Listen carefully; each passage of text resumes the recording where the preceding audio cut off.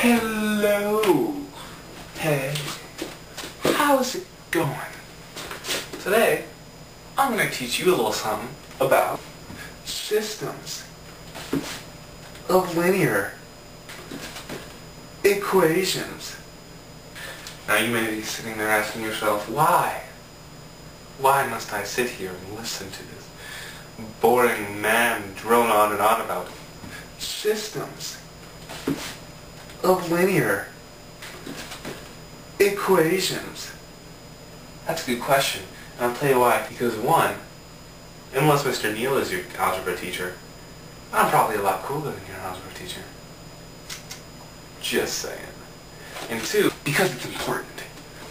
Systems of linear equations, or XLE, as nobody likes to call them, do a lot for us. Are imperative for business calculations and other business calculations. So I think the moral of the story here is that if you're going to do anything with business, you need to know about systems of linear equations. Let's get cracking. So, the real question is, so what is a system of linear equations? Basically, what happens is, label your axis. You have a graph, right? And on this graph, there are two lines. One line, two lines. In most of the problems you're going to get, they're going to cross. But sometimes they don't. Sometimes, if the lines are parallel, that means if they have the same slope, they never cross, unless they're the same line. And if it's the same line, they're the same line. So they're always touching, always, because they're the same line. Because they're the same. Because the equations are the same, so they're always the same. Because they're the same line. Because they're the same line. No matter where you are, they're the same line, so they're always the same. Because they're the same line. So you have infinite solutions. Infinite solutions. What's a solution? Why are you trying to confuse me? I'm not trying to confuse you. I'll show you what I mean. So you see these two lines, right? They cross. This point right here, this is the solution. The place where they touch. Because, okay, if you're going along the x, on this line, and you're going along the x on this line, right? When you get to here, and you plug in whatever x value that is, you're going to get the same for both of the lines. That's why they touch. I will elaborate.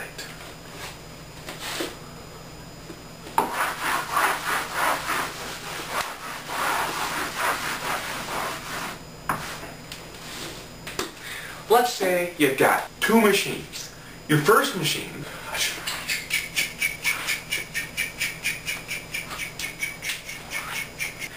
every second it goes along and it makes sound. So for every second, every x, the number of things it makes, the y value, increases. So it starts off and it makes three of these things. And it goes, and it makes more and more and more and more until eventually it's making a bunch of it. It makes like a gazillion things. The company's overstocked. They have to lay off people. It's all sad and nobody's happy. It would look a little something like this. First of all, we decided that it started off and it made three things. So if you look at the equation of a line as y equals mx plus b, right? The b would be 3 because when it starts at time 0, which is where you start because it hasn't done anything yet, that's just how many it starts with, the equation is 3. So, bam, 3. What is that? That's the y-intercept. So, b is the y-intercept, so b equals 3. So in our first line, it's going to be plus 3. The next thing we have to know is m, the slope. For each second that passes, each x, it's going to poop out 3 more things. So it increases by 3 for every 1. So it's 3. So if you're looking at rise over run, it's 3 over 1, so the slope is 3. And that's your first line. You can think of that as your first machine. So, let's see what this looks like. You're going to have to give me some liberties because obviously I'm not a graphing calculator. I can't make things perfect. Right, so this is about what our line's going to look like, except you probably made your arrows look better because you're just so awesome. The second machine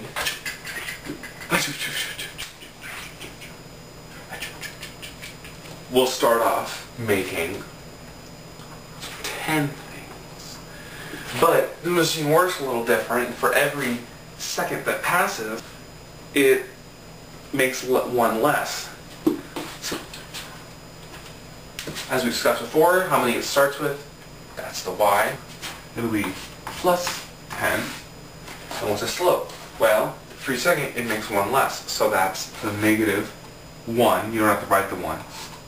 X. And so now we're going to graph this. Over 1, down 1, over 1, down 1, over 1, down 1, over 1, down 1. Look at that. Hey, look at that. They cross. In most of the problems you're going to get, they're going to cross. What does this mean? Well, if you think of it in the example that we just used with the machines, right? This means that at a certain point, at some time, so sometime after they start, if this is the solution here, we talked about where the lines cross, this looks like it's at 2 seconds. Okay? So at 2 seconds, these machines are making the exact same number of little plastic duties. And so you say, oh, okay, that's the solution. And believe it or not, we just solved a system of linear equations graphically because we know what the solution is, and this is a graph. You're going to have to give me some liberties because obviously I'm not a graphing calculator. Oh, the solution is 1, 2, 3, 4, 5, 6, 7, 8. Not a graphing calculator.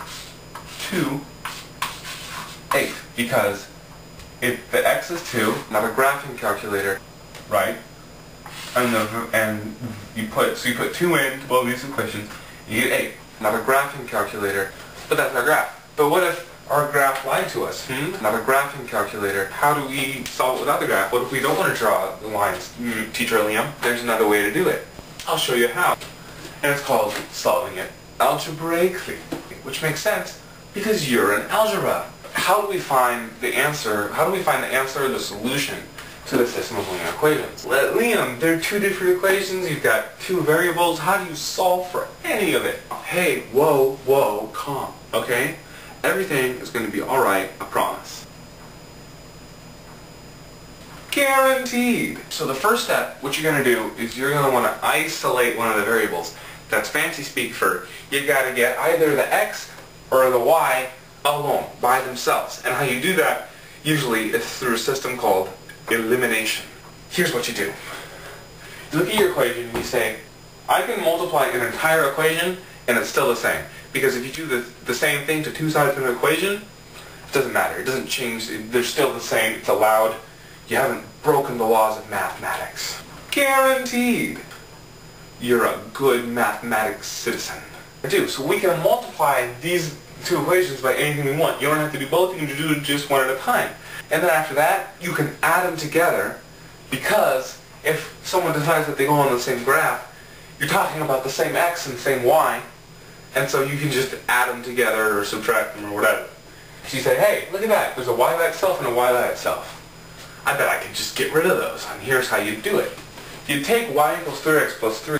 So now you have your second equation, y equals negative x plus 10. How do I eliminate the y's? Well, here you go. You can just take this entire bottom equation, multiply it by -1.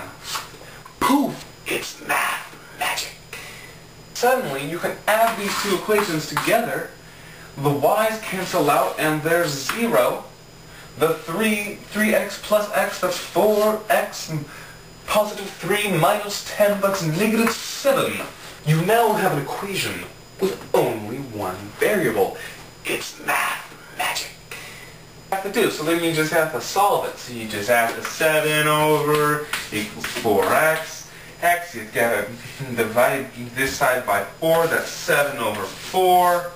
Bam, bam, equals x. Oh, look at that. Yes, I'm done, I found it. Look at, I found x. Isn't that the point of algebra, you find x? Sort of. Basically, you're halfway done. So, now you have your x. So you know where, sideways, in which way, where the 2 lines are going to cross. But, since the solution is a point, it's the actual spot where they cross, you also need to know how high it is. In other words, you also need to know the y. But Liam, we already took out the y. Yes, you did already take out the y. But you still have your original equations. Just because you've added them and stuff doesn't mean they're, doesn't mean they're forever changed. So here's what you gotta do. You gotta hold on to this. You gotta go over here and you prepare yourself for your answer by writing little brackets on a little comma. A lot of people like to do that. So you say 7/4. Oh, I know that's my x. But there's a hole in my life. There's something missing here. That is correct. So now what you have to do is you have to choose one of these equations. I know, it's a tough decision. But usually, it won't matter. But maybe one will be easier than the other. And what you're going to do is you're going to take this value that you found out, because you're so awesome, you already figured out what the x is, and you have to substitute it, not plug in, substitute it, not plug in, not plug in, substitute it into this, or this equation, and solve for this little doodad here that we in the base like to call a y. I'm going to take my x, 7/4, and substitute, not plug in, substitute it into one of these equations. I'm going to do this bottom one because I'm cool like that. So you see how I took the x and replaced it with the 7/4, which is what I found here. So now we solve that. Solve this equation for y. So that's y equals -7/4. And you're going to have to add 10 to 7/4. So what you're going to do is to rewrite it as a fraction over fourths. So if you multiply this by 4/4, and I know it's kind of running out, I'm sorry. Multiply that by 4/4, then it's going to be 40/4. So that'll be y equals, and then since this is negative, it's like 40 minus 7/4. So what's 40 minus 7? 40 minus 7 is 33. So it's going to be 33/4. 33/4. And this is what you've labored so hard for. This is your solution. This is the golden key to this systems of linear equations. And you're done. Good job. Good job, team. High five. Ooh. Good point, Mom. It's a good point. You're not done. As my mother reminds me, now that you have your solution, you should check it to make sure you didn't make any mistakes. So the whole principle behind the systems of equation and the solution is that when you plug this point, not plug in, when you substitute this x and this y, and you get an answer, it's going to be the same for both of these equations. So this is the only point that exists on both of these lines. So we're going to test that right now. 33/4 plus 3 times 7/4 plus 3. First off, I'm going to subtract the 3 over. That's going to be 12/4 plus 33/4. You see this is negative 12/4 because I multiplied this by 4/4. So that I can subtract it from this. Equals, and I'm going to just multiply this over, 21/4. You see, because I multiplied this by this, nothing cancels out here. So if we subtract 12 from 33, that's going to be, what's 33 minus 12? Not a graphing calculator. It's 21. It's going to be 21. That's 21/4 equals 21/4. Yay! You can put a big check mark and a smiley face.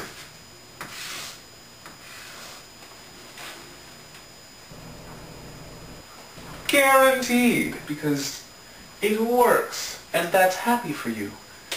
Unless the second one doesn't work, and that would be bad for you. So now you have to test the second line. The second line is y equals -x plus 10.